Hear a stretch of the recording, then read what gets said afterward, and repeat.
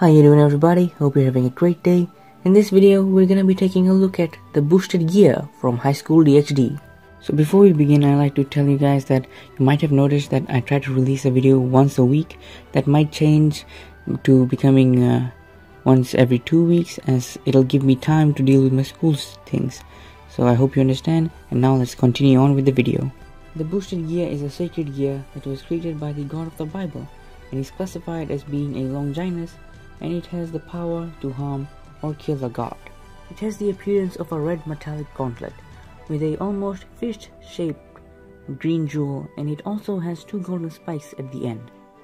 The size of the gauntlet varies from one possessor to the other, but it will cover their fingers all the way to their elbows. Like all the sacred gears, its possessor is born with it, and the possessor has to be human or half-human.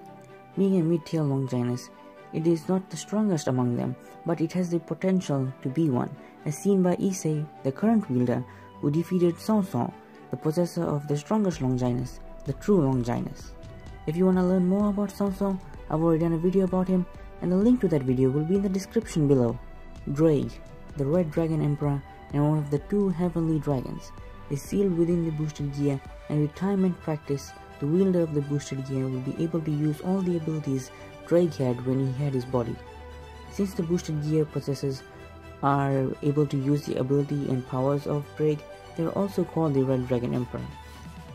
Drake helps in the management of the sacred gear by trying to control the power output and taking in the strain from different power-ups, as they are harder to control. There is another sacred gear which is the opposite of the boosted gear, and it is known as Divine Dividing, which also has Albion, the White Dragon Emperor, and one of the 2 heavenly dragons sealed in it. This is fitting, as Albion and Drake were rivals before they were sealed and are still rivals to this day. This is all I'm going to say about the Divine Dividing, as I'm going to be talking about it in a future video. In Volume 9, we get to see fragments of the previous possessor's consciousness in the sacred gear, and it is revealed that when a possessor of the boosted gear dies, a piece of them is stored within the sacred gear. Let's look at the possessors of the boosted gear that have been revealed so far. Blizzard, known as the strongest boosted gear possessor, and is known for defeating 2 of the Divine Dividing possessors in his lifetime. Next we have Elsha, who is also known as the strongest female possessor.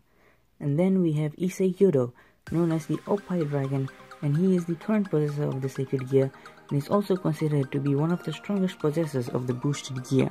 We might not get to know more about the previous possessors of the boosted gear, as they all sacrificed themselves to save Issei's soul when he receives the Samael's curse in Volume 12.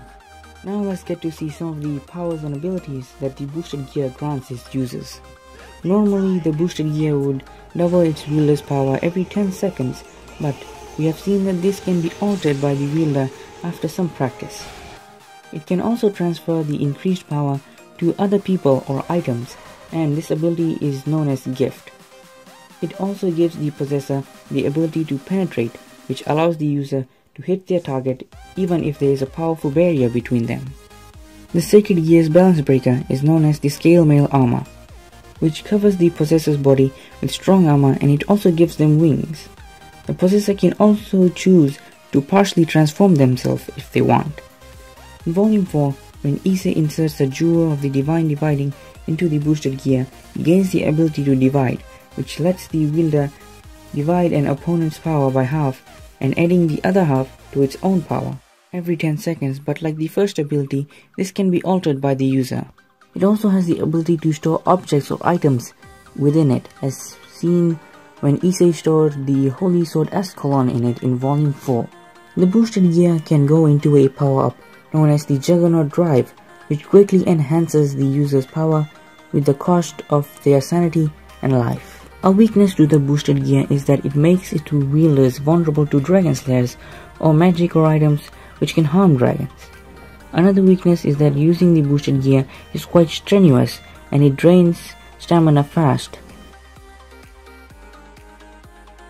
Euclid Lucifuge, the brother of Drapier Lucifuge, made a replica version of the boosted gear by collecting data from Issei's previous body, which was left in the dimensional gap, which could use boost and scale mail armor, but it did not have Drake, and it was considered a replica, and its potential was weaker than that of the original. Most of the previous possessors of the boosted gear have died after using the Juggernaut drive. Thank you so much for watching my video. Please like and subscribe for more content and comment down below on what videos you'd like to see me do next.